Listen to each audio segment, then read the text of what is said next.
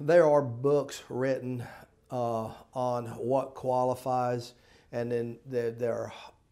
a host of different physical and mental factors that can go into whether or not you qualify for disability. It is critically important to meet with an experienced attorney who knows how to evaluate your case to make that determination whether or not you are qualified for disability benefits, and then to be able to gather the appropriate medical documentation to show that you are in fact qualified, present that to the system in order that you can get your award. But that would, to whether or not you are qualified would be something that has to be evaluated by an experienced lawyer on a case-by-case basis.